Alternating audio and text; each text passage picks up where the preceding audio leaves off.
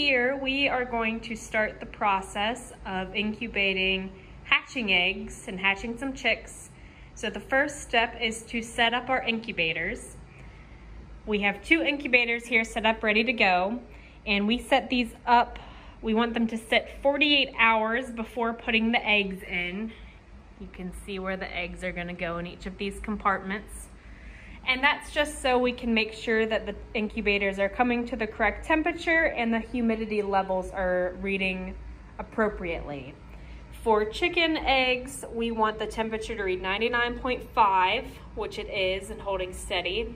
And we want the humidity to be around 50. A proper range for this incubator is 48 to 55%. So this one is right where it should be.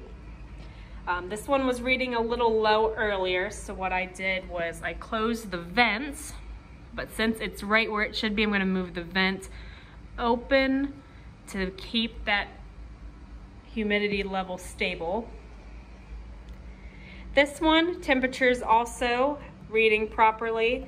The humidity level's a little low, so we're going to make sure this one sits a little bit longer. We'll check that it has enough water, so we fill up compartment A, this one right here, with water. It could use a little bit more. And then once we get further into the incubation process, we'll use B.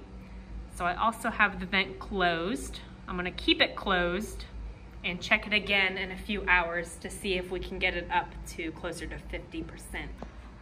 Our hatching eggs arrived. Since we are not putting these in for another 24 hours, we can let them sit up to 7 days, but we want to make sure we rotate them. So I have the box propped up just a little bit. The reason why is we don't want the embryo to stick to the side of the shell. And that's the same reason why we turn eggs when they're in the incubator. We'll turn them at least 3 times a day. The more is better. So these incubators have a turning function on them. It'll be all automatic, but that's what it'll look like. And it just rolls them around so the embryo doesn't get stuck to the shell and the chick can develop properly.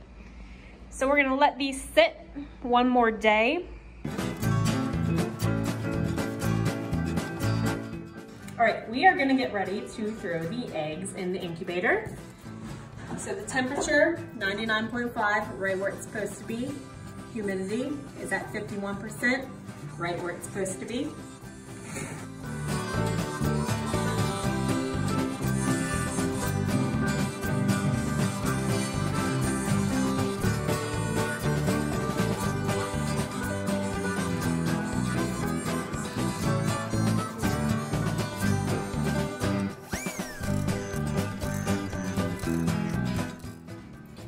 So now we let them sit.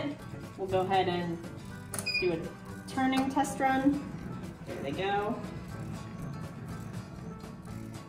They'll turn automatically, and then we will candle them in about 7 days to see if we have embryos forming.